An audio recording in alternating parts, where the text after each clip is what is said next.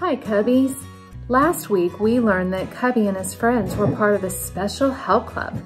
I wonder if they've been able to help anybody else on the farm this week. Let's call to Cubby and see if he can tell us. Ready? 1, 2, 3. Cubby! Well, hi, Cubby Bear. We were just wondering if your help club has been able to help anybody else on the farm this week. Yes, we have, Miss Caitlin. Today, Timothy and I were walking around the farm looking for people to help.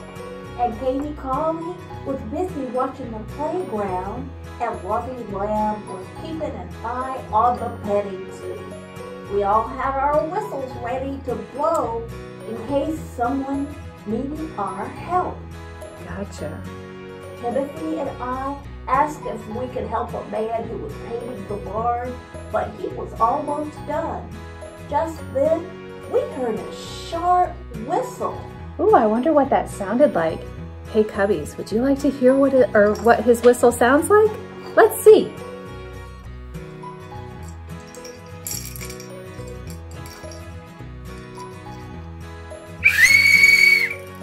Wow, that's a sharp, loud whistle, Cubby. Yes, ma'am. There you go.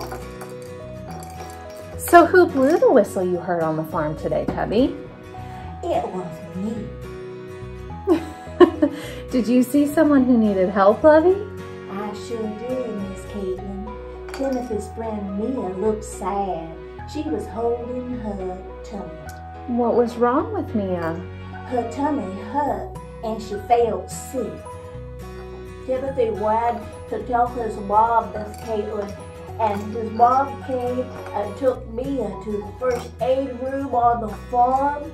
And the first aid room is the place where people try to help you feel better when you're hurt or sick.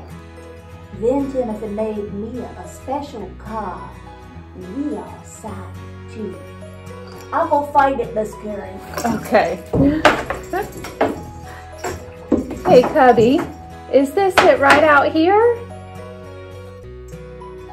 Oh, yes, ma'am. That's it. That's it right there. Oh, that was really kind of Timothy. I'm so glad you guys were able to help Mia. Me too, Miss Caitlin. Lovey, don't you think we should be going now? I want to stop by the first aid room and make sure Mia is feeling better. Okay, bye, Cubbies. Bye. Bye, Lovey. Right, Cubby. Bye.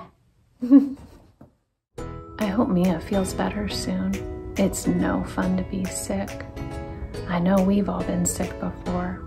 Hopefully we had someone to help us feel better. When Jesus lived on earth, he helped many people. That's how he showed his love. He did many special things to help God's people. He wanted them to understand that he was God's son. Today, we're going to read a story from our Bible about a man that Jesus helped.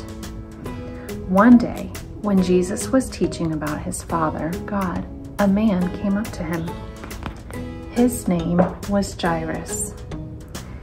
He had a big problem and he needed Jesus' help. Jairus knelt down at Jesus' feet and he said, "Jesus, will you please help my daughter? She is very sick and about to die. Please come to my house and touch her so that she may live."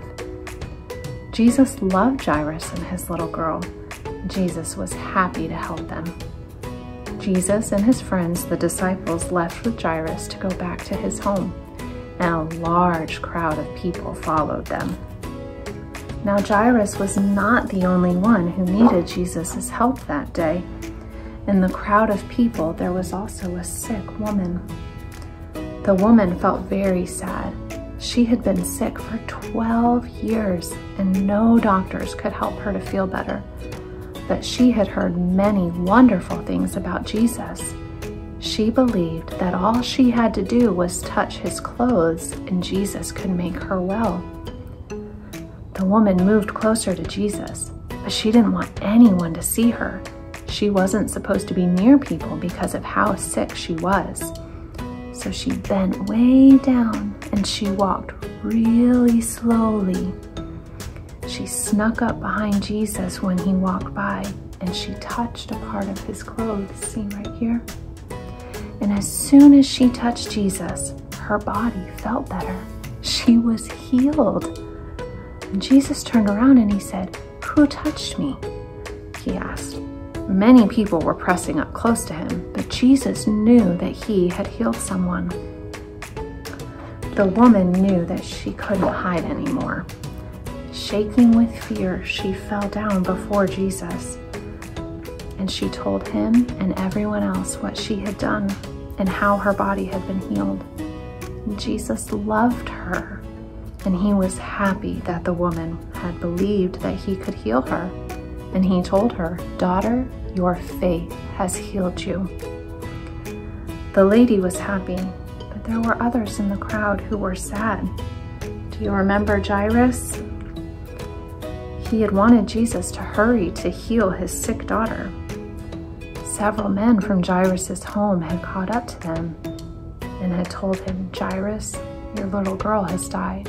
There's no need to bother Jesus anymore." Jairus was so sad, but Jesus said to him, "Do not be afraid, just believe in me." When Jesus got to Jairus' house, many people were very sad and they were crying loudly, and other people were playing sad songs on their pipes. Jesus told them all to leave.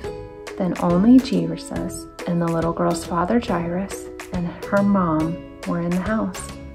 And Jesus' disciples, Peter, James, and John, were there as well.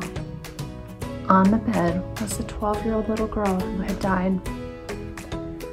Jesus knelt beside the little girl and took her hand, and he said, "Little girl, arise." And Cubbies, do you know what happened? The little girl opened her eyes. She was alive again. Jesus helped her out of bed, and she started walking around. Jairus and the girl's mother were so happy and surprised. Only Jesus could make a dead person alive again, because Jesus is God. Cubbies, it's sad to think about dying, but we do not have to be afraid or sad. In our Bible, in our memory verse in 1 John 5:11, it tells us, "God gave us eternal life, and this life is in his Son." Let's say that one more time. 1 John 5:11. God gave us eternal life, and this life is in his Son. This verse means that if we trust Jesus as our Savior, we have eternal life. Eternal life is life with our Lord Jesus, both now and forever.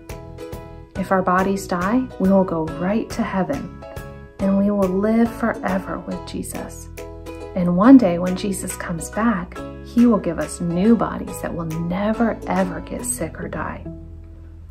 Remember, Cubbies, Jesus gave us eternal life because he loves us.